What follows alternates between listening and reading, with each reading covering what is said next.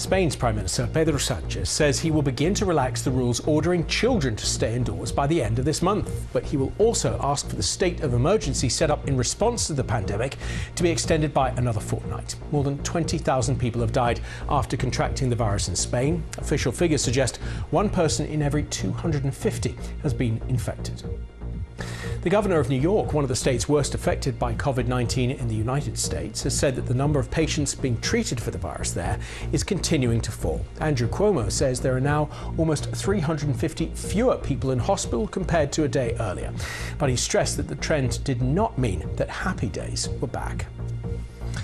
Orthodox Christians have been celebrating Easter in the Middle East, transporting the Holy Fire from the Church of the Holy Sepulchre in Jerusalem to Bethlehem. The ceremony, which is considered a miracle in the religion, took place despite the lockdown, which prevented any crowds from gathering to watch. The UK government admits PPE is in short supply in England and that more needs to be done to secure stock. We've got to do more to get the PPE that people need to the front line. This is an extremely challenging situation.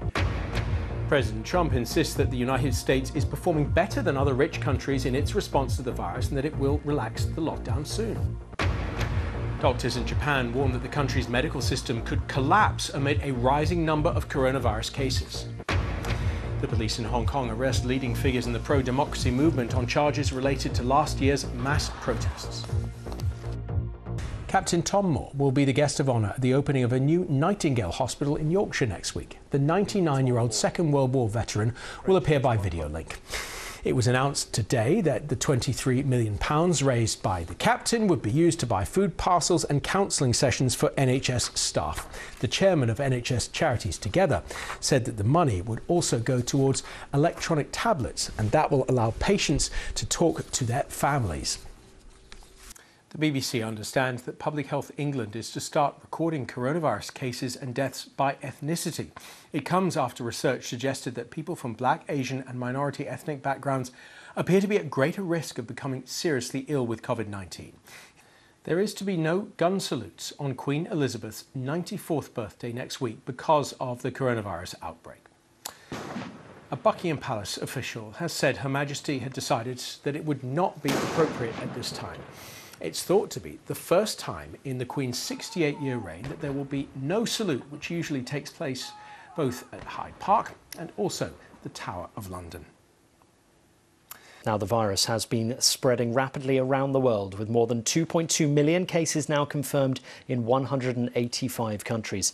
At least 153,000 people have died, but the true figure is likely to be significantly higher. The US has the highest death toll in the world, with more than 37,000. One-third of those are in the state of New York alone. Spain is the second European country after Italy, where more than 20,000 people have now died. And the UK recorded 888 deaths in hospital in the last 24 hours, bringing the total to more than 15,000. Demonstrations have continued in several areas of America against lockdown restrictions imposed by state officials to try to stop the spread of coronavirus. The protesters, standing side by side in cities such as Austin and Columbus, say the stay-at-home order should be called off before the scheduled end date of May the 4th. More than 38,000 people have died in the US, and it has the world's highest number of infections. President Trump said some states would start lifting restrictions soon. International music stars have paid tribute to healthcare workers in a globally televised concert, one that was broadcast last night around the world. Dozens of artists, including Elton John, the Rolling Stones and Taylor Swift, performed from their homes for the show.